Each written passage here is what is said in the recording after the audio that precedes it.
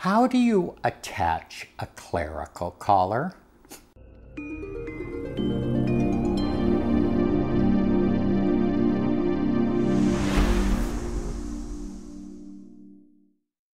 Hello and welcome to That Deacon on YouTube. If you've been a regular viewer of the channel, you'll notice that every once in a while I like to offer instruction videos. The idea for this tutorial sprung out of what I think is a really cute story. A few years back, a diaconal candidate for ordination was helping out with laundry love. And as all the washers were washing and all the dryers were drying, we were able to stand around and chat for a bit. During a pause in the conversation, he said that he had a question for me. "Fine," I said, "ask away," thinking it was some important question about some great theological paradox involving the diaconate and our role in representing the church to the world and the world to the church. His question was this: how do you attach a clerical collar? Well, I went on and explained how one attaches what is lovingly called a dog collar. But inwardly I thought, how endearing that this soon-to-be ordained deacon felt comfortable coming to me with a basic question. One of those things you don't learn in seminary.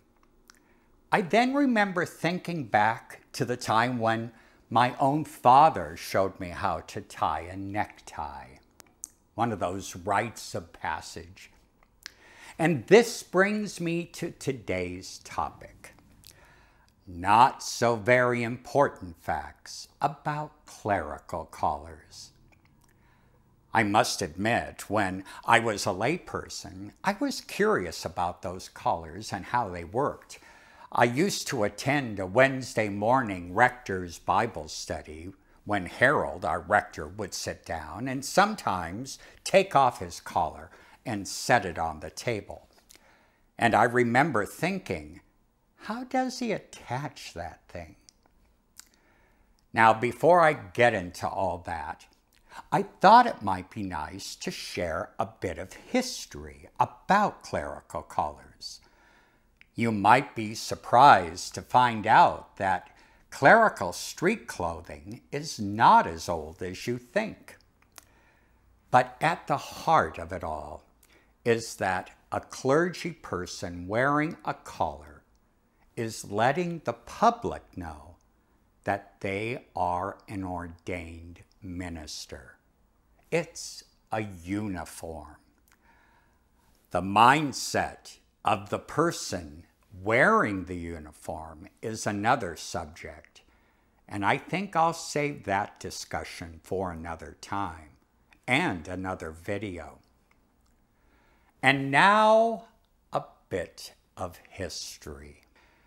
In the early church, religious leaders did not wear distinctive clerical dress. It was not until the Middle Ages when the beginnings of a clerical uniform began to be seen. The reason for this change was to differentiate lay scholars from clergy. Academics would wear an open robe with a hood, and clergy began to wear a cassock so that when out and about, people could tell the difference. A leftover from this period is still with us today, as seen by the cassock and the tippet. The tippet was originally a form of outdoor dress, and it may have been fur-lined. Much of its history has been tied with academic use.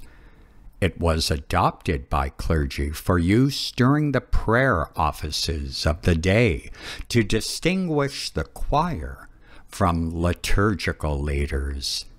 It is still used today for prayer services by bishops, priests, and deacons. The origin and beginnings of what would become the clerical collar stem from the time of the Reformation and Protestantism. Clergy wished to distinguish themselves from Roman Catholic clergy. In the 18th century, Protestant clergy began to wear a neck scarf or cravat, as seen in this painting of Presbyterian minister and theologian Charles Hodge.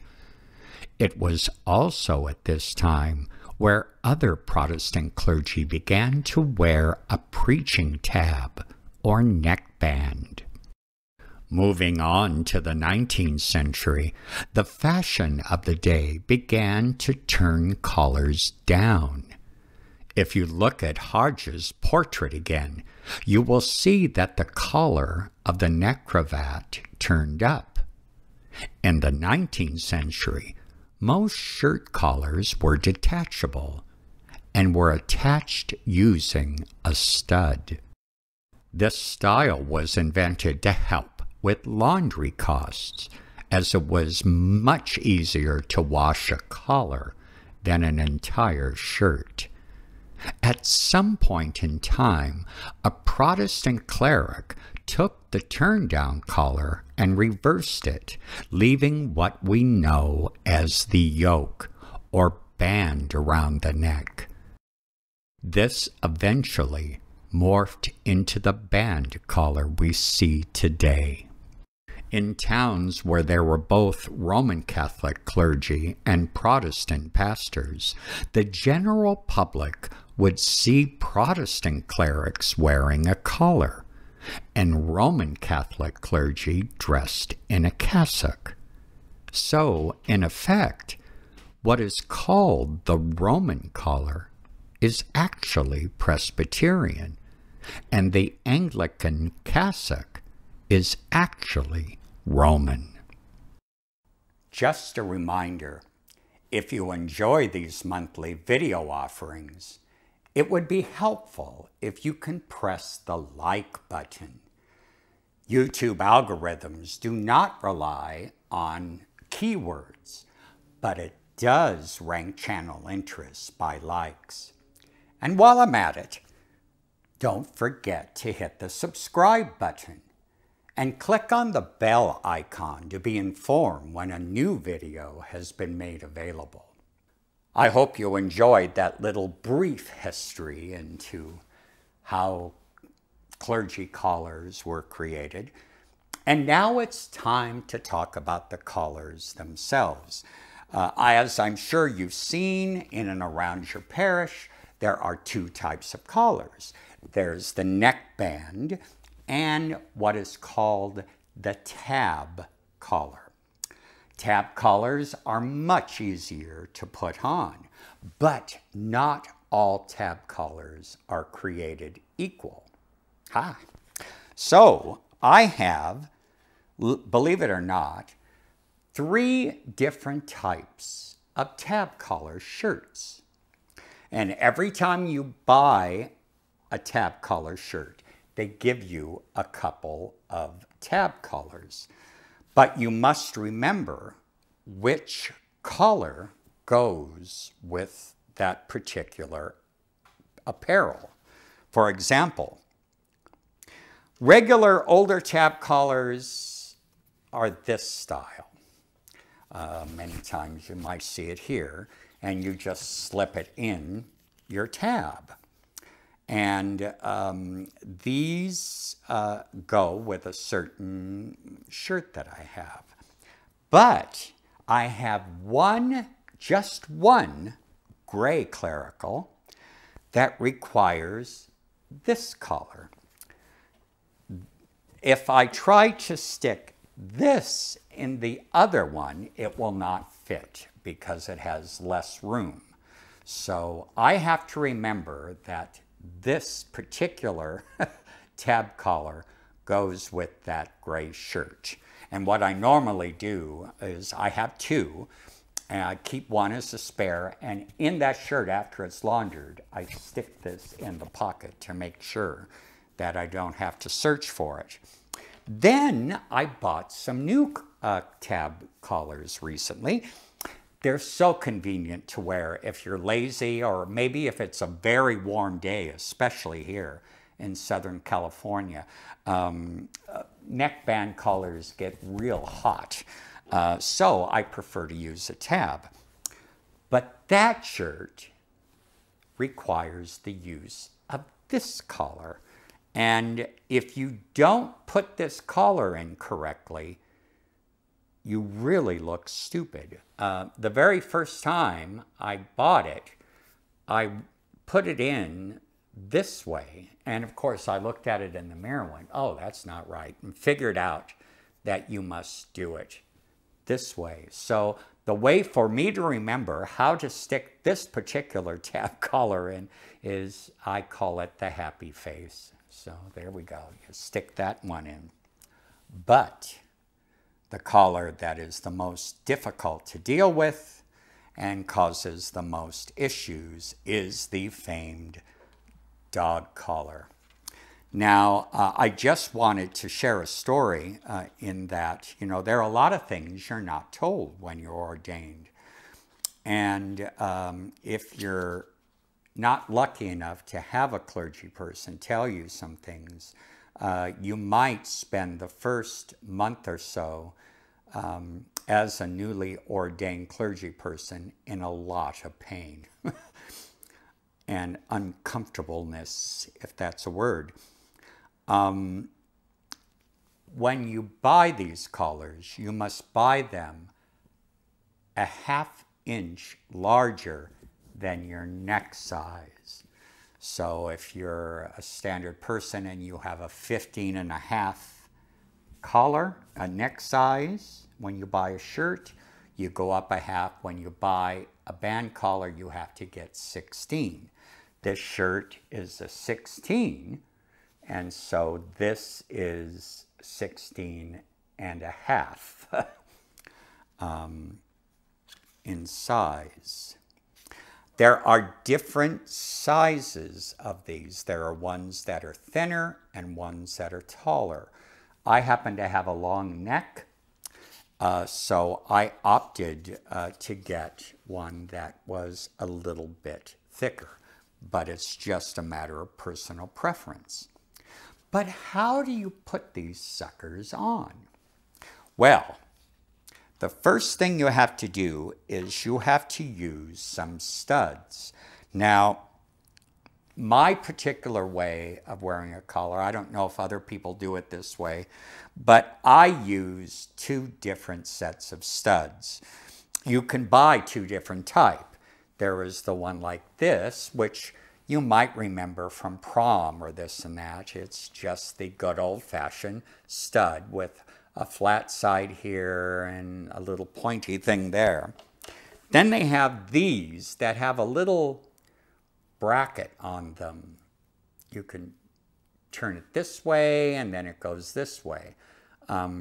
What I like to do is wear this one in the back, and since this is hidden, it's a little bit easier to deal with this because I don't have to clasp it around my neck. So the first thing I do is take this and stick it in the back of my shirt. I already have one here that I have already stuck in. Now, this stud, you will notice a little hole here. You take this and you stick it through that hole that way.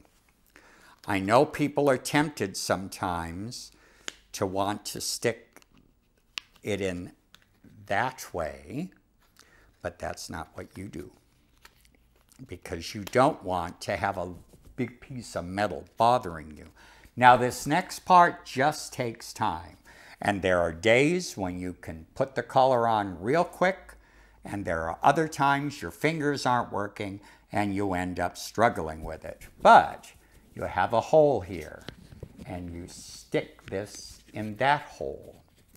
There's another hole on this side. you have to bring it together and slide it in so that the collar is now attached here through that loop there. Then you take this guy and stick it behind you, kind of give that little thing a twist because it's through the hole. There's another hole on the back. You close it. I like to pull it out and just make sure nothing is pinching my skin, and you're all set. As I said, there are days where it goes in real easy, and there are other days where you're all thumbs and it may take you a few tries. But in time, you will get it. So I hope that you've been taught properly now how to wear, how to attach, not how to wear, how to attach a clergy collar. I hope you enjoyed today's tutorial about clerical collars.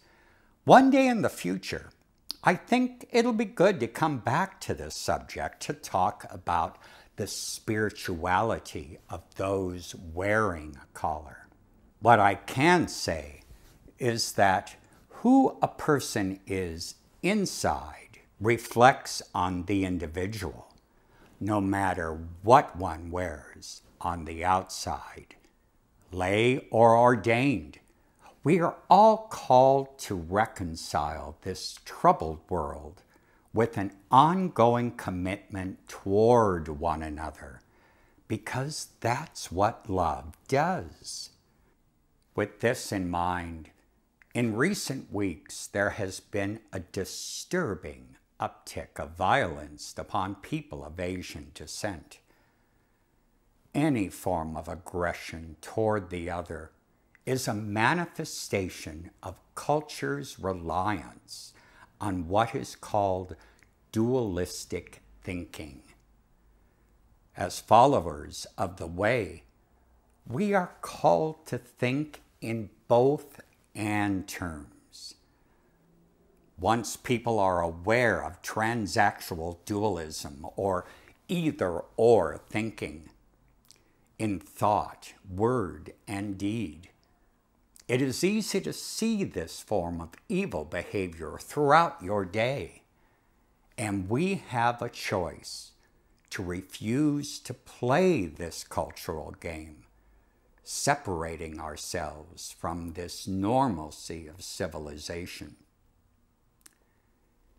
If you are interested, I suggest you think about what has been described as bystander training. There are Zoom training sessions available to protect the other person on the receiving end of racial or institutional violence. I will provide a link below and suggest you check it out. If you miss a date when this training is available, bookmark the site and check back for future sessions. This training, by the way, was recommended by the Episcopal Diocese of Los Angeles. Dualistic thinking is and will forever keep society at a standstill in all facets of our existence. That's why I feel the Flow Project is so desperately needed. Since the flow is based on the notion of Trinity, you see, it would be impossible to divide 3 by 2. But in order to alter this way of thinking and living, it will require the internal work and an ongoing spiritual discipline to enable personal transformation. I won't be able to give the Flow Project my full attention until I've completed my Compline online videos, which will take me to the end of April.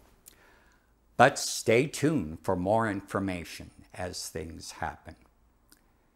Well, that's all I have for you this month.